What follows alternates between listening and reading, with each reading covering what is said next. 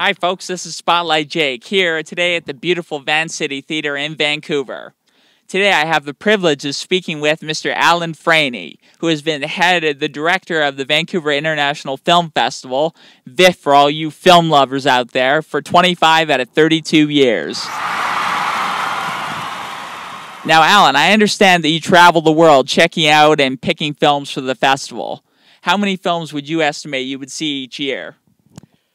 In a year, I probably see 400 to 500 films, which is more than one a day. Get the occasional day off. All right. And I review movies myself, well, not even close to the number that you see, but I gotta ask, have you ever, picked a film for the festival and then it turned out that not many folks liked it and you thought to yourself, what the heck was I thinking? Well, it's an interesting question. Sometimes you choose a film that you think only a small percentage of people will like. Kind of like serving oysters. Yeah. Everyone likes hamburgers, but occasionally you go for a film that is a very specialized taste. And if you don't find an audience that's receptive, you think, well, maybe I shouldn't have programmed that. It's just too challenging. Yeah. Well, different taste makes the world go round. That's right. The important thing is to describe the film as honestly as you can so that the audience knows whether they'll like it before they buy a ticket. Yeah. And now I understand that this year's festival has around 500 screenings at 341 films from 75 different countries. How do you go about picking the winners? Well, we have the audience voting for films, so everyone can participate in that, and it's very meaningful for the filmmakers to win an audience award. And we also have some juries operating, and they're giving out cash prizes and various things.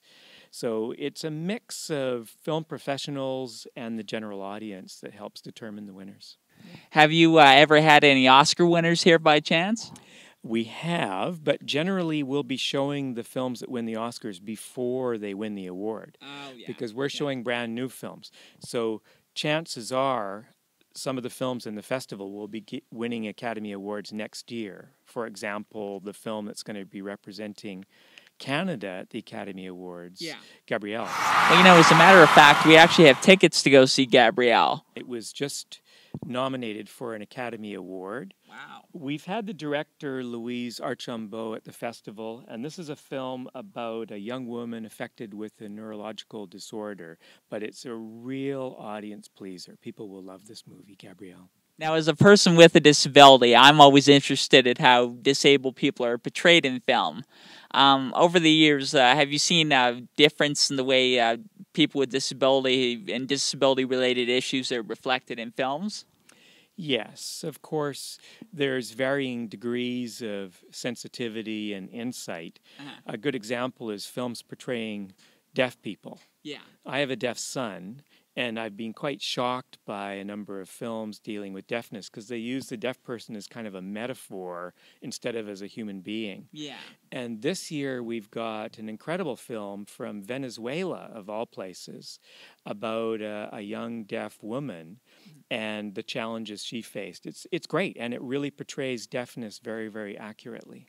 Well, thank you so much. It's just been a super pleasure talking with you today, and yeah, all the best for the festival.